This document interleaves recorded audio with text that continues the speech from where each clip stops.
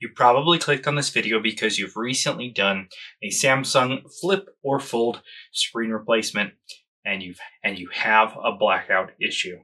Today I'm going to be going over the solutions to every single model so that if and when you run into this issue, and even if you're dealing with it now, you'll be able to get through it. Let's get started.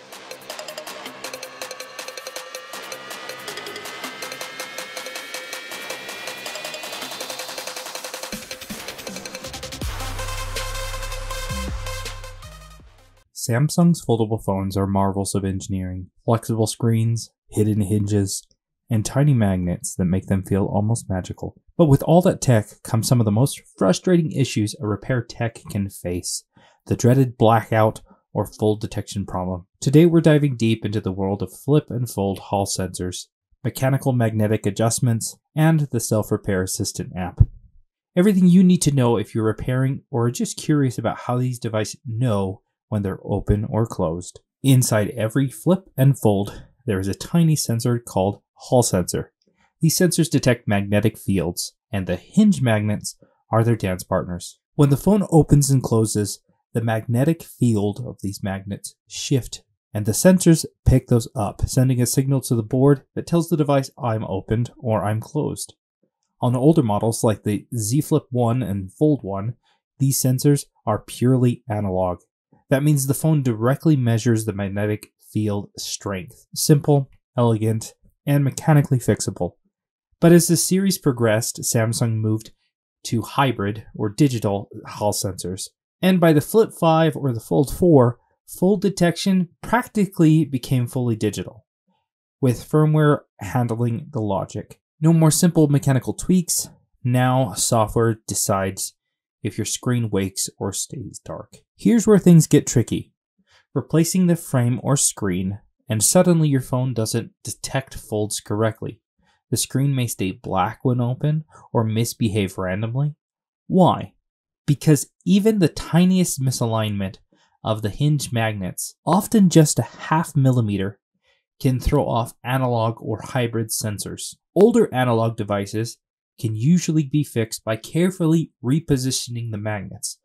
With hybrid models, slight adjustments might help, but sometimes the device needs partial calibration. And on fully digital models, the magnets are basically there to hold the phone closed. So those phones rely on firmware calibration stored in the Hall IC.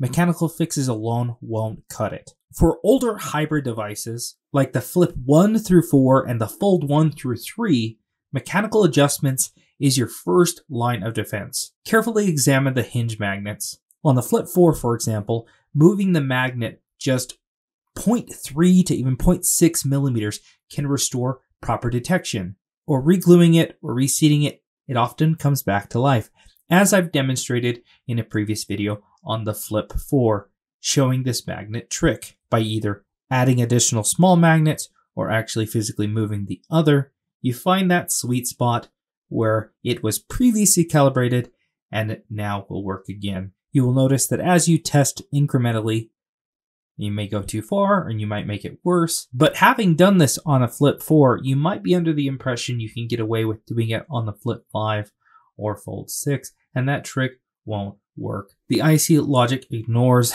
the analog field completely. So digging into those frames to find those magnets isn't going to be the solution. This is where Samsung's self-repair assistant comes in.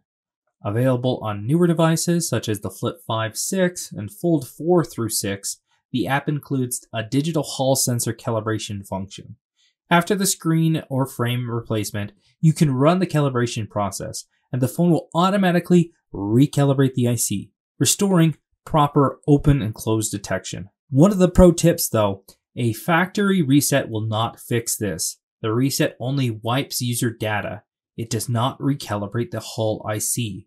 So even if the phone seems broken, don't panic. The app is your friend here. So let me summarize what I just explained. The Flip 1 through 4 and the Fold 1 through 3, analog and hybrid sensors, a mechanical magnet adjustments will work, and the app calibration isn't necessary.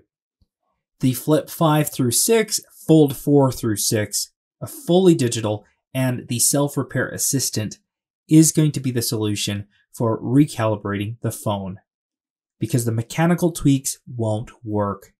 And even a factory reset, even though it may end up getting the phone to temporarily recognize that it's open and closed, it isn't a permanent solution. Factory reset is not the solution. So as I put up these tables, screenshot them so that you can reference them when needed. Now, one thing to note, if you're experiencing a blackout issue, make sure you've detected whether or not it's an issue with the magnets, the sensors, and not an issue with the internal flex.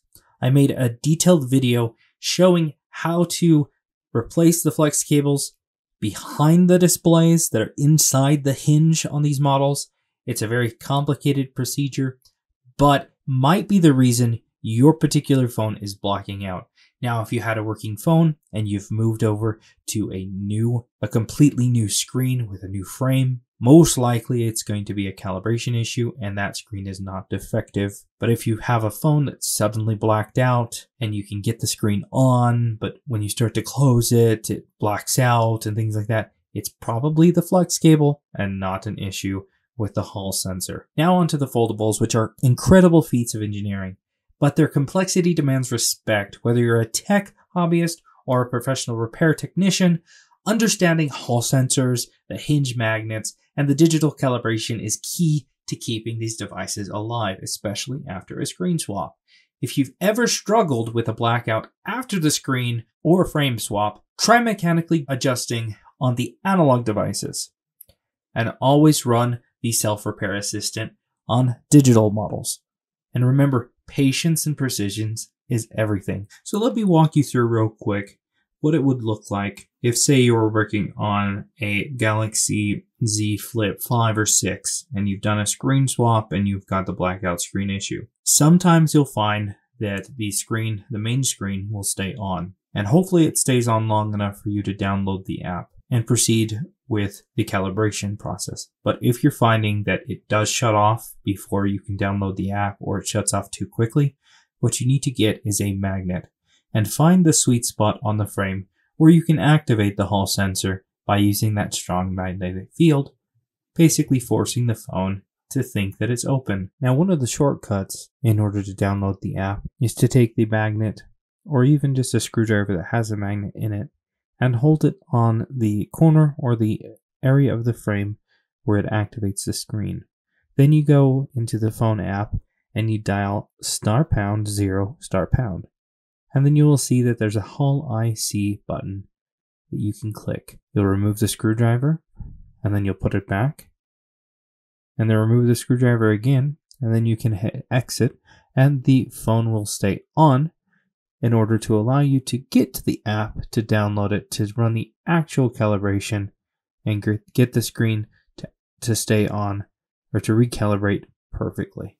This will allow you enough time to find the app, download it, so that you can actually run the calibration. So here's a step-by-step on how to do the calibration on a flip or a fold after the screen/frame replacement. You should start by connecting a USB cable so that you ensure that the phone stays powered on during the whole process. You may need to force the main screen to turn on. If it's already blacked out, you hold down the power button and press the volume button up once, then the volume down twice, and this should force the internal display to turn on, basically giving it a soft reset. If this doesn't work, or if it does continue to shut off, then you're going to use a magnet, finding the sweet spot on the frame to force the phone to activate the screen, making it think that the phone is open. This is where you're going to go and find the Samsung Self-Repair Assistant app. Once you've downloaded it and launched the app, you will locate in the menu for calibration, sensor, and the Hall sensor, what's called digital Hall sensor calibration, or something similar. The app will prompt you to follow instructions, for instance, fold or unfold or press a button. For the flip models, after starting calibration, you may be instructed to press volume up or volume down or both to initiate the calibration. The phone may vibrate to confirm calibration in progress. When calibration finishes, the internal screen should work normally again. And after calibration, fold and unfold the phone several times. Confirm that the fold and the internal screen turns off and goes dark when it's shut. And when you unfold it and open it back up, that it comes back on properly. That way you know that the calibration was successful. Hopefully you've been able to screenshot or at least save this video so that you will be able to use this information when repairing devices. And that sums up all of the fold and flip models. Hopefully this video has helped you and you've been able to get through that blackout issue and you're back to having a functional phone for either yourself or your client. Thanks a ton for watching. We'll see you in the next video.